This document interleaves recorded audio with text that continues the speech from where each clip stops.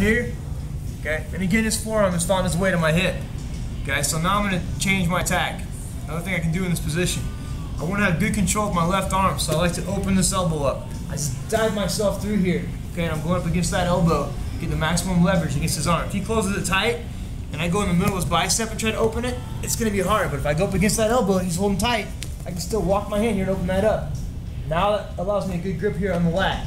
Okay, so I grab that lat, and now this makes this arm here, the shoulder, really strong. It's really hard for him to turn towards me. If I have my hands clasped here and he tries to turn towards me, he can get his chin up and he can still get that over. Okay, but when I grab this lat here, he tries to do that now, he can't. So it's actually a lot stronger, and it frees up this hand to do other stuff. So he's here, okay, that forearm's on my hip, it's bugging me. I'm gonna come underneath, I'm gonna dive in deep, 4 fingers to the collar here. Okay, looks like this. Okay, just like you do from the north-south. Come in here and grab this.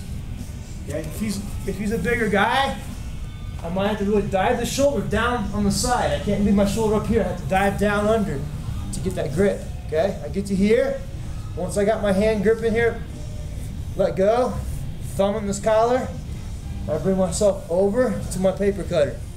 Okay, I want to have a deep grip in here. If I have a deep grip, I drop it, he's probably going to tap right away. But not always am I going to get the deeper grip. So I come down here, it's not tapping him, I need more power. Okay, I'm going to pull with my bottom hand. That's enough to make him tap.